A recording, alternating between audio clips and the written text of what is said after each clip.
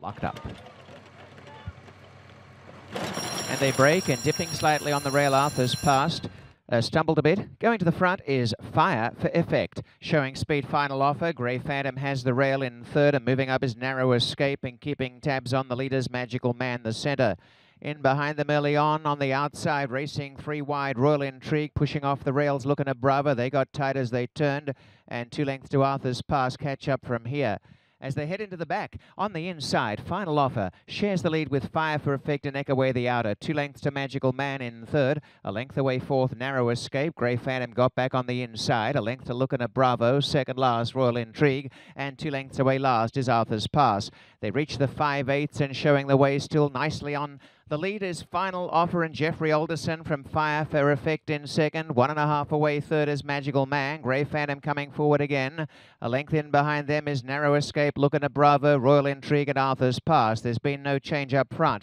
Out in the lead, Final Offer and Fire for Effect. And Fire for Effect getting to work on this leader. Final Offer tested now by Fire for Effect. Grey Phantom's on the inside, sharing third spot. And as they come down towards the 5/16, Magical Man sent up to third as Grey Phantom looks for room the centre. And taking over is Fire for Effect. Running home around the outside, Narrow Escape. Royal Intrigue starts a run. And Arthur's Pass from last is set alight. Top of the lane, Fire for Effect turns a length in front. Right down the outside, Royal Intrigue and Arthur's Pass are working home. Fire for Effect tapped up, and Arthur's Pass, a big chance. Royal Intrigue the centre, and they're coming. Grey Phantom's the inside. Royal Intrigue has got the lead narrowly. Out wide, Arthur's Pass, and Royal Intrigue has got the job done. Royal Intrigue is first. Arthur's Pass may have just got second from Fire for Effect. Then Grey Phantom and Looking at Bravo, 1:43.78.